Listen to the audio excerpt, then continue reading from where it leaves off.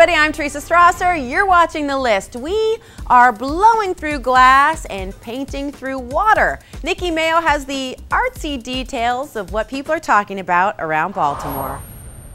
At number 1, get ready for 4 stages and 13 city blocks of artistic expression. It's like a really cool little artist community for 3 days. Artscape kicks off tomorrow in Mount Royal. More than 350,000 people are expected to brave the heat to check out some of the hottest art around.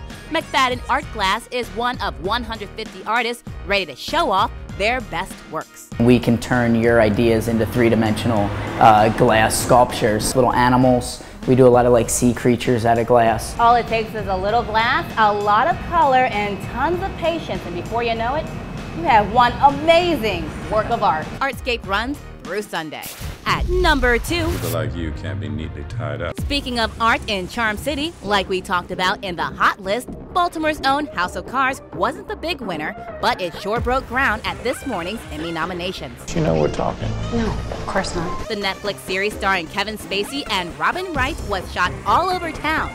A big win for House of Cards and a big win for Baltimore. Should we sit?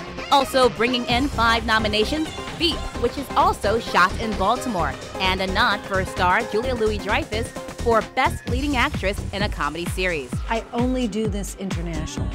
That's my deal. At number 3, the Baltimore Water Color Society has decked the halls around Stevenson University for the Mid-Atlantic Regional Watercolor Exhibition. This exhibit really has a leaning toward portrait and figure work. Just happens to be what the jurors selected. The watercolor exhibition runs through the end of the month. Now you're caught up and clued in to what's happening around Baltimore. I'm Nikki Mayo.